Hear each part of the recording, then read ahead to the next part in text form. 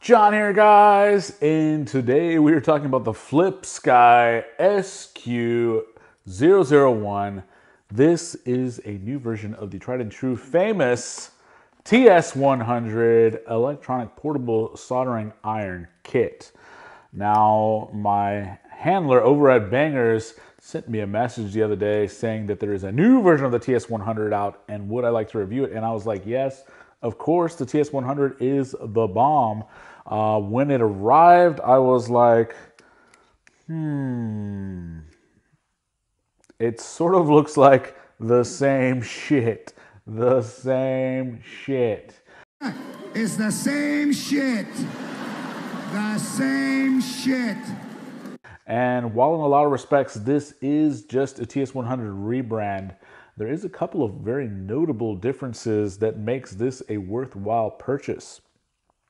As you can see, the screen is identical. The casing is pretty much the same. This is a blue version, but a couple of differences are the buttons are slightly different. They're round instead of oval shaped, whatever. That doesn't make a difference at all.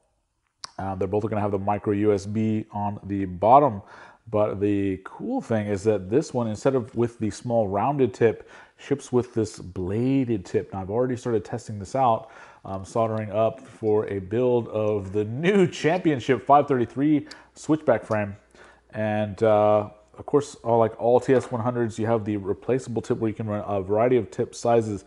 I do like this blade one for doing larger pads like motors or power leads. This really helps you to get that very nice shiny blob of solder, which is a lot more difficult with this tiny tip. And because it's bladed, you still have a very fine point to be able to get your smaller pads taken care of as well. Very versatile. You would normally have to buy this separately. The other thing that it ships with is this, guys. XT60 to barrel connector. Usually you also have to buy this separately when you get a TS100, so you can run this on any, I believe, 3 to 6S pack, and it just plugs in like this, and boom, it's on and ready to go. Now, I still will have to apply the firmware update in order to update it to be able to run all the way to 440 degrees if I so desire, which I do like a little bit of that extra heat when I'm doing my motor and power lead connections.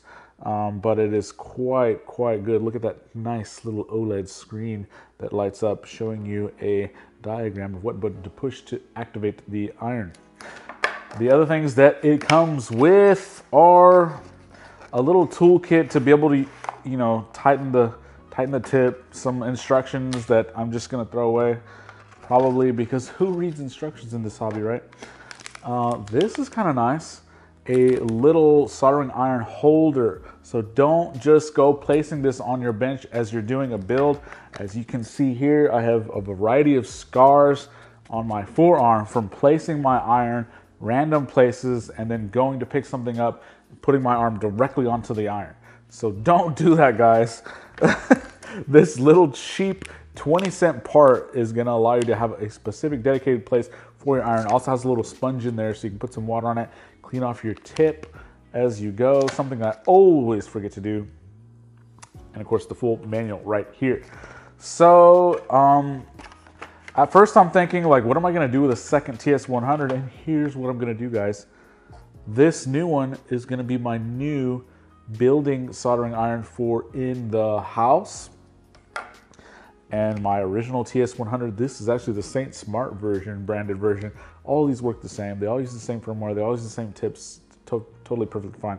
This is gonna be my field one, because a lot of times what happens is I would move this back and forth between my field case and working at home. And a lot of times I'd go out to the field forgetting it on my bench, having done some builds or repairs the night before flying, and then I'd be out in the field without an iron. And nothing can send you home in a more devastating, frustrating, irritating sense of defeat than crashing, ripping a motor wire off that could have easily be fixed in about 30 seconds with one of these, and then you forget it at home. So now I will have one for the field, one for home. Outstanding. You have no idea how many times this has saved me, kept me out in the air at a race or just at a fun fly. You have no idea how many times I've been able to loan this to somebody out in the field to keep them going.